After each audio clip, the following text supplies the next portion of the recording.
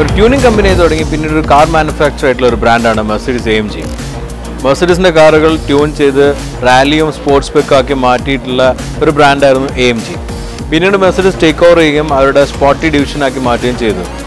ഇന്നിപ്പോൾ മെർസിഡീസിൻ്റെ AMG എന്ന് പറഞ്ഞ ഡിവിഷൻ 2 പുതിയ മോഡലുകൾ കൊണ്ടുവന്നു. ആദ്യം കൊണ്ടുവന്ന മോഡലായിരുന്നു SLS ഗൾവിംഗ് എന്ന് പറയുന്ന മോഡൽ. സെക്കൻഡ് ഇൻ്റലിജൻസിൽ ഡെവലപ്പ് ചെയ്ത് വന്നിട്ടുള്ള മോഡലാണ് AMG GTs എന്ന കാർ. സോ ഇന്ന് കാർ ഓഫ് ഡിമാൻഡിൽ വന്നിട്ടുള്ള AMG GTs ആണ്.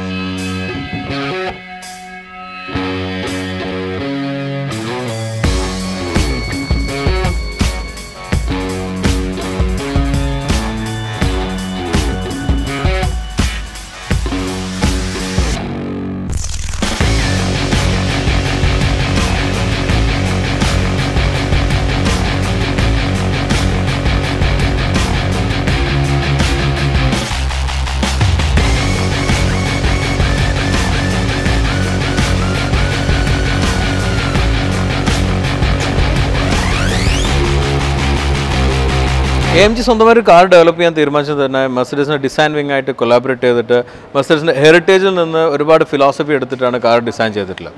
ഇത് മെയിൻലി റിവീൽ ചെയ്യുന്നത് ഇതിൻ്റെ ഒരു പ്രൊപ്പോർഷനിലാണ്.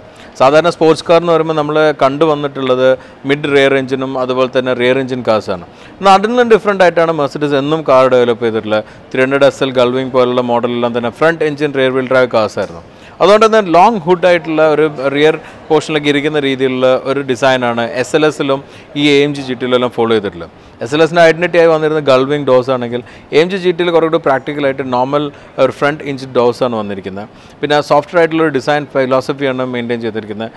ഈ ഒരു സെഗ്മെൻറ്റിൽ ലീഡറായിട്ട് നിൽക്കുന്ന 911 കോമ്പീറ്റ് ചെയ്യാവുന്ന രീതിയിലാണ് ഡിസൈനും അതുപോലെ തന്നെ ബെഞ്ച് മാർക്കിങ് ചെയ്തിട്ടുള്ളത്. പ്രാക്ടിക്കാലിറ്റി ഇൻക്ലൂഡ് ചെയ്യാൻ മെർസിഡീസ് AMG ഡിവിഷൻ ശരിക്കും ശ്രദ്ധിച്ചിട്ടുണ്ട്. അത് വളരെയധികം റിവീൽ ചെയ്യുന്ന രീതിയിൽ തന്നെയാണ് ഈ ഒരു ഡിസൈൻ വന്നിട്ടുള്ളത്. വളരെ അട്രാക്റ്റീവ് ആയിട്ടുള്ള ഡിസൈനാണ്. അത് നമ്മൾ കാണുമ്പോൾ തന്നെ മനസ്സിലാവുന്നുണ്ട്. സോ പ്രാക്ടിക്കാലിറ്റിയും അതുപോലെ തന്നെ ഇതിൻ്റെ ഒരു ഫ്ലോയിങ് നേച്ചർ, അതുകൊണ്ട് തന്നെ നല്ലൊരു ഡ്രാഗ് കോഎഫിഷ്യൻറ്റ് കുറയ്ക്കാനും നല്ല സ്മൂത്ത് ആയിട്ടുള്ളൊരു ഡിസൈൻ ആക്കാനും അവർക്ക് സാധിച്ചിട്ടുണ്ട്.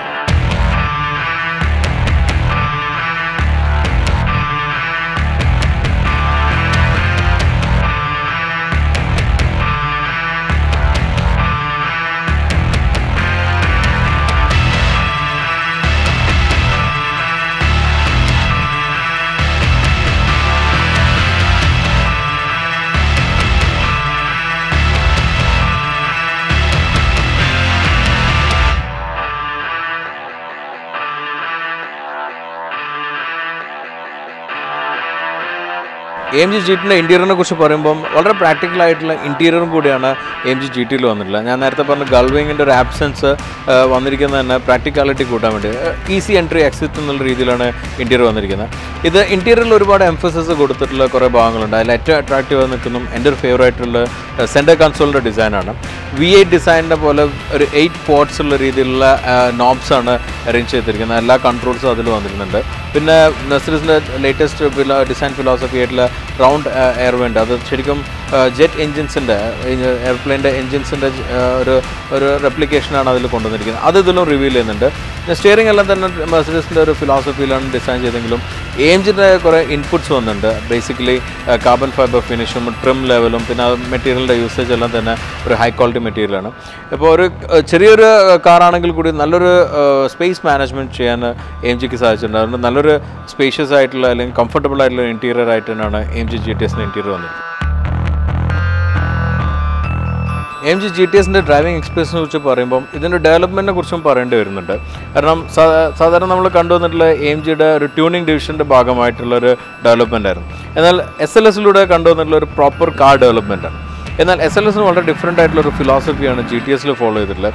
SLS സൂപ്പർ കാർ കാറ്റഗറിയിൽ വന്നെങ്കിൽ GTS കുറേ കൂടെ ഒരു പ്രാക്ടിക്കൽ സ്പോർട്സ് കാർ എന്നുള്ള കാറ്റഗറിയിൽ വന്നിരിക്കുന്നത്. 911 ബെഞ്ച് മാർക്ക് ചെയ്തിട്ടാണ് ഡെവലപ്പ് ചെയ്തിട്ടുള്ളത്. ഇപ്പോഴത്തെ AMGയുടെ ഹെഡായിട്ടുള്ള തോബിയസ് ആക്ച്വലി ഒരു റേസ് ഡ്രൈവറും ഒരു എഞ്ചിനീയറും ബേസ് ഉള്ളതുകൊണ്ട് തന്നെ ഒരുപാട് എംഫസിസ് ഡൈനാമിക്സിൽ കൊടുക്കാൻ സാധിച്ചിട്ടുണ്ട്. പുള്ളി പേഴ്സണലി തന്നെ ടെസ്റ്റ് ചെയ്ത് ഡെവലപ്പ് ചെയ്തിട്ടുള്ളൊരു കാറാണ്. അതുകൊണ്ട് ഡൈനാമിക്സ് ആണ് ഇതിൻ്റെ ഏറ്റവും വലിയൊരു ഹൈലൈറ്റ് ആയിട്ട് നിൽക്കുന്നത്. വളരെ ഡൈനാമിക് ആയിട്ടുള്ളൊരു കാറാണ്. നമ്മൾ ഏത് സ്പീഡിൽ പോകുമ്പോഴും എന്തൊരു മാനോവറബിലിറ്റിയിലും നല്ല ഡൈനാമിക്സും എനിക്ക് ഫീൽ ചെയ്യാവുന്ന രീതിയിലുള്ള സാധാരണ ഈ ഒരു കാറ്റഗറിയിൽ ഡൈനാമിക്സിൽ ബെഞ്ച് മാർക്ക് ചെയ്യാനുള്ള 911 ആണ്. 911 കോമ്പീറ്റ് ചെയ്യാവുന്ന രീതിയിലുള്ള ഒരു ഡൈനാമിക്സ് കൊണ്ടുവന്നിട്ടുണ്ട്. ഇതിൻ്റെ പുറമെ ഒരു പുതിയൊരു എഞ്ചിൻ തന്നെയാണ് ഇതിൽ വന്നിരിക്കുന്നത്. 4 ലിറ്റർ V8 ബൈടോബോ എഞ്ചിനാണ്. ഇതിൻ്റെ ടർബോ പ്ലേസിംഗ് ആണ് ഇതിൽ ഏറ്റവും വലിയൊരു അട്രാക്ഷൻ. ഈ V പോർട്ടിൽ സെൻട്രലായിട്ടാണ് ഈ ടർബോൻ്റെ പ്ലേസിംഗ് വന്നിരിക്കുന്നത്. അതുകൊണ്ട് തന്നെ ടർബോൻ്റെ എഫിഷ്യൻസിയും അതുപോലെ തന്നെ എഞ്ചിൻ്റെ ഹൈറ്റ് കുറയ്ക്കാനും സാധിച്ചിട്ടുണ്ട്. 510 HP പവറും അതുപോലെ തന്നെ 650 Nm ടോർക്കാണ് GTS എന്ന് പറഞ്ഞ വേരിയൻറ്റിൽ വരുന്നത്. GT എന്ന് പറഞ്ഞൊരു നോർമൽ വേരിയൻ്റ് തന്നെ 460 HP ആണ് പവർ വരുന്നത്. GTS ആണ് ഇന്ത്യയിൽ വന്നിരിക്കുന്നത്. അതിൻ്റെ 0 to 100 വരുന്നത് 3.8 സെക്കൻഡും മാക്സിമം സ്പീഡ് വരുന്നത് 310 km/h ആണ്. ഇതാണ് ഇതിൻ്റെ ഒരു നമ്മുടെ സ്പെസിഫിക്കേഷനെ കുറിച്ച് പറയുമ്പോഴെങ്കിലും ഇത് ശരിക്കും ഫീൽ ചെയ്യുമ്പോൾ ശരിക്കും നമുക്ക് നല്ലൊരു അൾട്രാ സ്പോർട്സ് കാറിൻ്റെ ഒരു ഫീലിംഗ് തന്നെ ലഭിക്കുന്നുണ്ട്. നമുക്ക് ഒരു സൂപ്പർ കാറിനായിട്ട് കോമ്പീറ്റ് ചെയ്യാവുന്ന ഒരു ഡ്രൈവ് എക്സ്പീരിയൻസ് ആണ് നമുക്ക് GTSലൂടെ ലഭിക്കുന്നത്. ഓൺലി തിങ് ഈസ് സ്റ്റിയറിംഗ് ഒരു ബിറ്റ് ലൈറ്റായിട്ട് ചിലർക്ക് ഫീൽ ചെയ്യാം. പക്ഷേ അത് when you get use to it it also place A good role.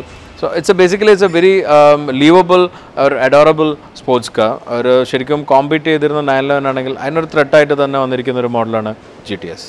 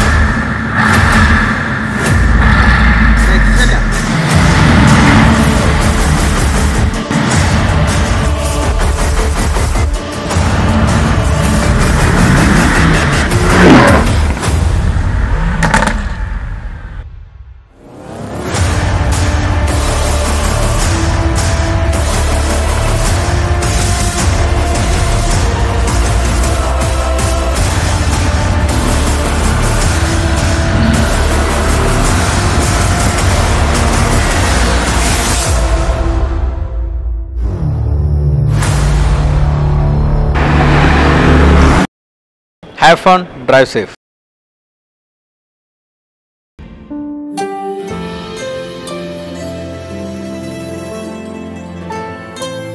A car, dream for some, style statement for many.